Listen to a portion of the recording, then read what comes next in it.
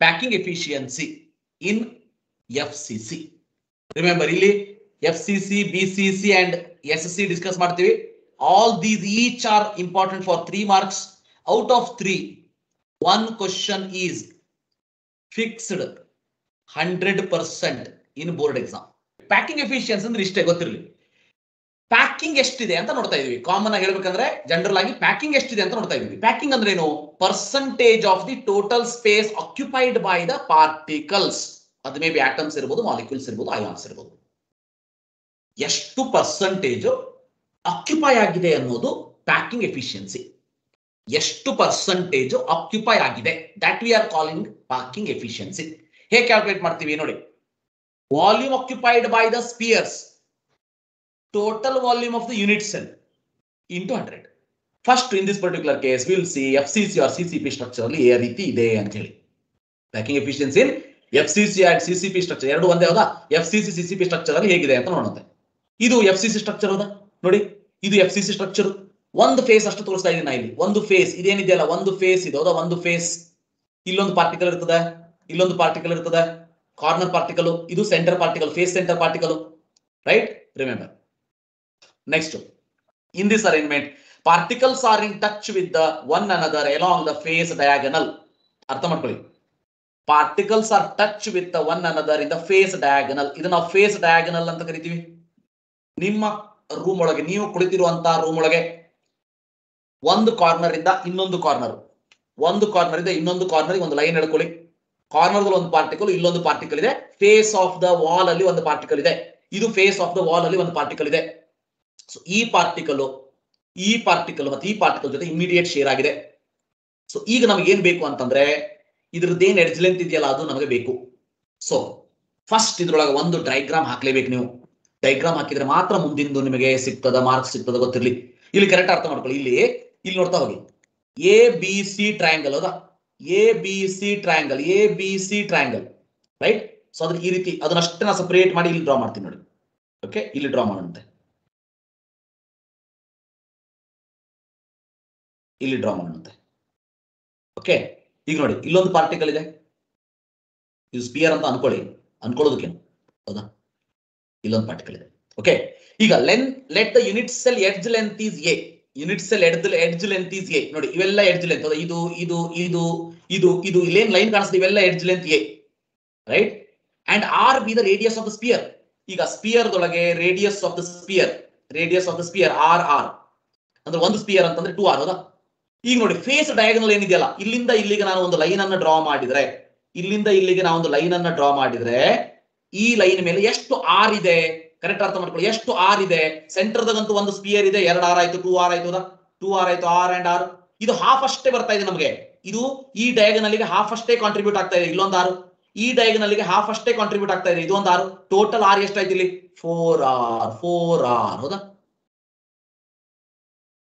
ನಾವು ಫಸ್ಟ್ ಏನ್ ಮಾಡಬೇಕು? ಈ ರೀತಿ ಡಯಾಗ್ರಾಮ್ ಹಾಕಿ, ಈ ರೀತಿ ಒಂದು ಡಯಾಗ್ರಾಮ್ ಅನ್ನ ಹಾಕಿ, ನಾನು ನಿಮಗೆ ನೋಟ್ಸ್ ಅಲ್ಲಿ ಏನ್ ತೋರಿಸ್ತಾ ಇದ್ದೀನಿ ಅಷ್ಟು ಡಯಾಗ್ರಾಮ್ ಕರೆಕ್ಟ್ ಹಾಕಿದ್ರೆ ಸಾಕು.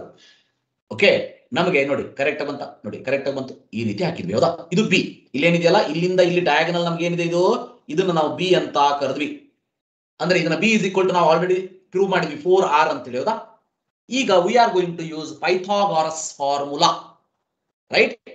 So we are going to use Pythagoras formula. Triangle ABC, correct ಆಗಿ triangle ABC. I want AC diagonal. So AC square is equal to AC square ಅಂದ್ರೆ ಬಿ ಹೌದಾ? AC ಅಂದ್ರೆ B, B square is equal to AB square plus BC square. ಅರ್ಥ ಆಯ್ತಾ? AB square plus BC square. AB A ಇದೆ, BC ಏನೇ ಇದೆ ಹೌದಾ? So A square plus A square is equal to 2A square ಬಂತು. ಅಂದ್ರೆ B square is equal to 2A square. ಆದ್ರೆ B ಅಂದ್ರೆ ಏನಿದೆ ಈಗ? B is equal to 4r ಅಂತ ನಾವು ಪ್ರೂವ್ ಮಾಡಿದ್ವಿ. ಯಾಕಂದ್ರೆ ಬಿ ದಲ್ಲಿ 4 ರೇಡಿಯಸ್ ಇದೆ ಸ್ಪಿಯರ್ದು. ಅದಕ್ಕೆ B square is equal to 2A square R B is equal to √2a ಹೌದಾ? B is equal to √2a, right?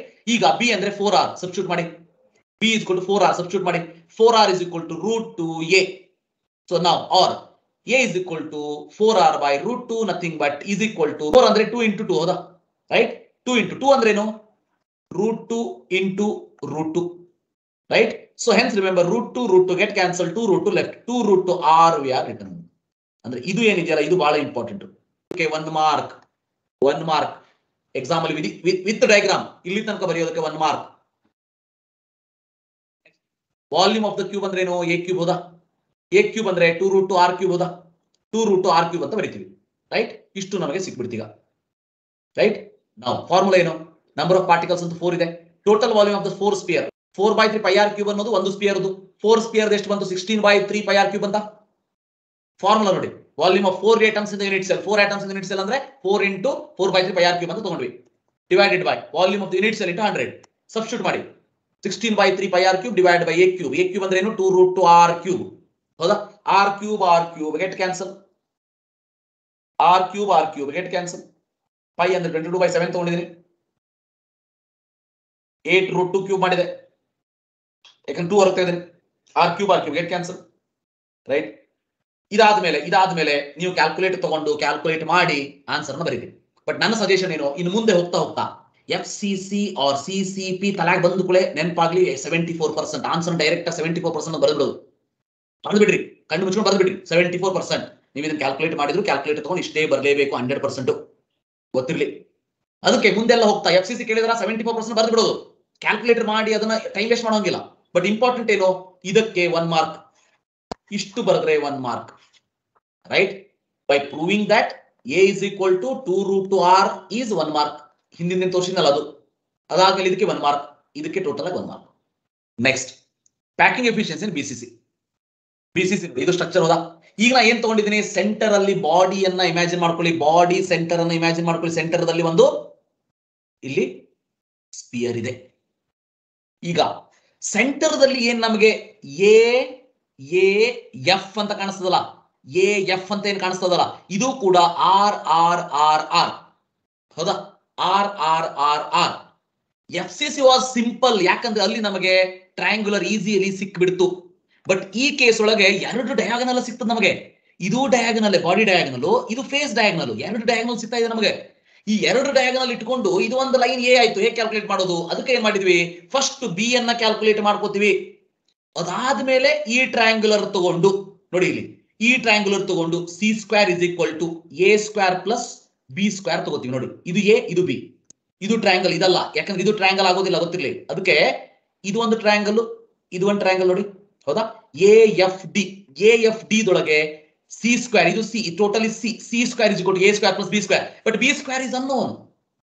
Previous case ಒಳಗ B² ನಮಗೆ ನೋನ್ ಇತ್ತು, ಇದರಲ್ಲಿ B² ಇಸ್ ಅನ್ನೋನ್. ಅವಾಗ B² ಕ್ಯಾಲ್ಕುಲೇಟ್ ಮಾಡೋಕೆ ಏನ್ ಮಾಡ್ತೀನಿ, ಮತ್ತೊಂದು ಪೈಥಾಗೋರಸ್ ಫಾರ್ಮುಲಾ ತಗೊಂಡಂತೆ, ಮತ್ತೊಂದು ಪೈಥಾಗೋರಸ್ ಫಾರ್ಮುಲಾ ತಗೋಬೇಕಿಲ್ಲ. 2 ಟ್ರಯಾಂಗಲ್ ಕನ್ಸಿಡರ್ ಮಾಡಬೇಕು. ಆವಾಗ ನನಗೆ ಇದು AA ಎಡ್ಜ್ ಲೆಂತ್ ದಿಸ್ ಬರ್ತದ. ಇದನ್ನ ಈ ಫಾರ್ಮುಲಾದಲ್ಲಿ ಹಾಕಿ ವಿಲ್ ಕ್ಯಾಲ್ಕುಲೇಟ್ R.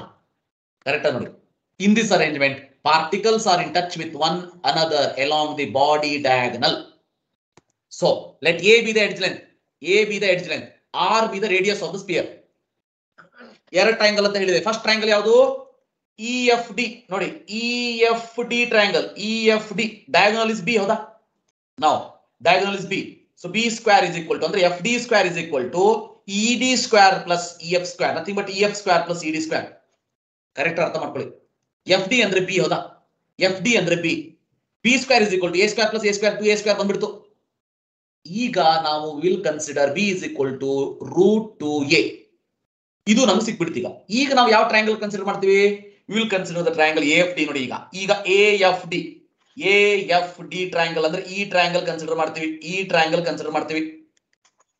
ಕನ್ಸಿಡರ್ ಮಾಡಿದಾಗ ನಾವು the body diagonal is AF² ನೋಡಿ, AF² = AD² ನೋಡಿ, AD² + FD². AF ಏನಂದ್ರು ಏನು?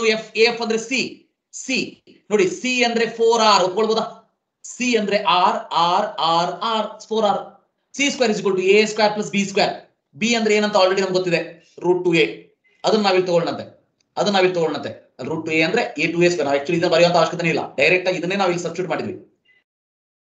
A² + B² ಅಲ್ಲಿ A² + 2A² ಅಂದ್ರೆ ಟೋಟಲ್ ಎಷ್ಟು A² ಆಯ್ತು? ಇಲ್ಲಿ 3A² ಆಯ್ತು ನೋಡಿ, 3A² ಹೌದಾ? ನಾವು C = ಏನಾಯ್ತು? √3A. ಕರೆಕ್ಟಾ?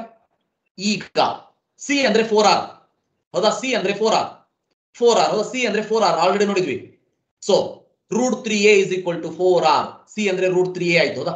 A = 4R/√3. ಬಹಳ ಇಂಪಾರ್ಟೆಂಟ್, ಇದು ನೆನ್ಪಿಟ್ಕೋಬೇಕು. A = 4R/√3. ನಾವು simple volume of the cube ತಗೋತೀವಿ. a ಕ್ಯೂಬ್ ಅಂದ್ರೆ 4r/√3 ಕ್ಯೂಬ್. ಇಲ್ಲಿ ತನಕ ನಿಮ್ಗೆ ಅರ್ಥ ಆಗ್ಬಿಟ್ಟು ಮುಂದಿನ ಬಹಳ ಸಿಂಪಲ್ ರಿಪೀಟೆಡ್. ಇಲ್ಲಿ ತನಕ 1 ಮಾರ್ಕ್ ಕೊಡ್ತಾರೆ. ಅದಾದ್ಮೇಲೆ ನೋಡಿ, ಅದಾದ್ಮೇಲೆ ಟೋಟಲ್ ನಂಬರ್ ಆಫ್ ಆಟಮ್ಸ್ 2 ಇದೆ. ಒಂದು ಸ್ಪಿಯರ್ πr 4/3 πr ಕ್ಯೂಬ್ ಇದೆ. ಸೊ 2 × 4/3 πr ಕ್ಯೂಬ್ ತಗೊಂಡೆ ನಾನು ನೋಡಿ. ಸೊ 2 × 4/3 πr ಕ್ಯೂಬ್ ತಗೊಂಡೆ. ಈಗ packing efficiency ಫಾರ್ಮುಲಾದಲ್ಲಿ hockey, right. So packing efficiency volume of 2 atoms in the unit cell ನೋಡಿ, ಅಲ್ಲಿ 4 ಅಂತ ಬರ್ದಿದ್ವಿ, ಇಲ್ಲಿ 2 ಅಂತ ಬರ್ದಿದ್ವಿ. ಹೀಗೆ ಬರೀಬೇಕು ಇದನ್ನ, ಎಲ್ಲದಕ್ಕೂ ಕಾಮನ್ ಬರ್ದ್ರೆ ರಾಂಗ್, ಮಾರ್ಕ್ಸ್ ಕೊಡೋದಿಲ್ಲ. Divide volume of the unit cell into 100, right, into 100. So ನೋಡಿ 2 × 4/3 πr cube divided by 4r/√3 cube into 100, right. So ನೋಡಿ 8/3 πr cube divided by 64r cube divide by 3√3, right, is equal to r cube cancel ಆಯ್ತು 100%. ಇಲ್ಲಿ ಮತ್ತೆ calculator ತಗೊಂಡು calculate ಈಗ ಮಾಡ್ಕೊಳ್ಳಿ. Exam ಅಲ್ಲಿ ಏನ್ ನೋಡ್ಬೇಕು, BCC ಅಂತ ತಕ್ಷಣ ಏನ್ ನೆನಪಾಗಬೇಕು, 68%, 100%, 68% ಅಂತ ಗೊತ್ತಾಗ್ಬಿಡ್ಬೇಕು, ರೈಟ್. 68% ಏನಫ್. ಹೀಗೆ we are going to calculate packing efficiency of BCC. Simple cube, ಬಹಳ ಸಿಂಪಲ್ ಇದೆ, ಬಹಳ ಸಿಂಪಲ್. ಇದ್ರಲ್ಲಿ ನೋಡಿ ಇಷ್ಟೇ, ಒಂದು ಸ್ಪಿಯರ್ ಇನ್ನೊಂದಕ್ಕೆ ಇಮಿಡಿಯೇಟ್ ಅಟ್ಯಾಚ್ ಎಲ್ಲಿದೆ ಅಂತಂದ್ರೆ ಎಡ್ಜ್ ಲೆಂತ್ ಮೇಲೆ ಇದೆ ಮೀಟರ್. ಇಲ್ಲಿ ಯಾವುದೇ ಟ್ರಯಾಂಗಲ್ ಬೇಡ, ಏನು ಬೇಡ. ಯಾಕಂದ್ರೆ ಇಲ್ಲಿ ಎ ಅಂದ್ರೆ ಎಷ್ಟು ಬಂದ್ಬಿಡುತ್ತೆ, ಇಲ್ಲಿ ಡೈರೆಕ್ಟ್ ಆಗಿ ಇದು ಒಂದು RC ಟೋಟಲ್ ಈಸ್ ಎ, ಹೌದಾ. ಇದ್ರಲ್ಲಿ ಒಂದು R ಬಂತು, ಇದ್ರಾಗ ಒಂದು R ಬಂತು, ಅಂದ್ರೆ A = 2R ಬಂದ್ಬಿಡ್ತು. ಡೈಗ್ರಾಮ್ ಹಾಕಿ A = 2R ಅಂತ ಬರೀರಿ, 1 ಮಾರ್ಕ್ಸ್ ಬಂದ್ಬಿಡ್ತು, ರೈಟ್. ರಿಮೆಂಬರ್, ಅದನ್ನ ತೋರಿಸಿದ್ದೀನಿ, ಅದನ್ನ ತೋರಿಸಿದ್ ನೋಡಿ, ಹೌದಾ. Edge length A, R + R 2R, very simple. So ಅದನ್ನ A ಕ್ಯೂಬ್ ಮಾಡಿ 2R ಕ್ಯೂಬ್ ಬಂತು, right. 2R cube 8R cube ಆಯ್ತು. Total volume of occupied space 4/3 πr cube. ಯಾಕಂದ್ರೆ ನಂಬರ್ ಆಫ್ ಪಾರ್ಟಿಕಲ್ ಏನಿದೆ S ಗೆ 1 ಇದೆ, ಅಂದ್ರೆ 1 × 4/3 πr ಕ್ಯೂಬ್ ಅಂತ ಅಷ್ಟೇ. ಫಾರ್ಮುಲಾ ನೋಡಿ, volume of the 1 atom divide volume of the unit cell into 100, ಬಹಳ ಸಿಂಪಲ್.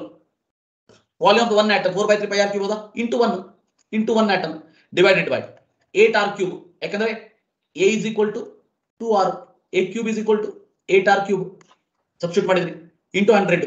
ಬಟ್ ಏನ್ ನೆನ್ಪಿಟ್ಕೋಬೇಕು, SC ಅಂದ ತಕ್ಷಣ 52.4 ಅಂತ ನೆನ್ಪಿಟ್ಕೊಂಡ್ಬಿಡಿ. 36 ಅಂತನಾದ್ರೂ ಹೇಳಿ ಅಥವಾ ಏನಾದ್ರೂ ಹೇಳಿ, ಅದನ್ನ ರೌಂಡ್ ಅಪ್ ಮಾಡಿದ್ವಿ. 52.4 ಅಂತ ಇಟ್ಕೊಂಡ್ಬಿಡಿ ಅಷ್ಟೇ. 52.4 ಅಂದ್ರೆ F ಸಿಂಪಲ್ ಕ್ಯೂಬ್ ಅನ್ನೋದು ತಲೆಯಲ್ಲಿ ಫಿಕ್ಸ್ ಇದ್ದು ಬಿಡ್ಲಿ, right. 52.36 or 52.4 is the answer for this.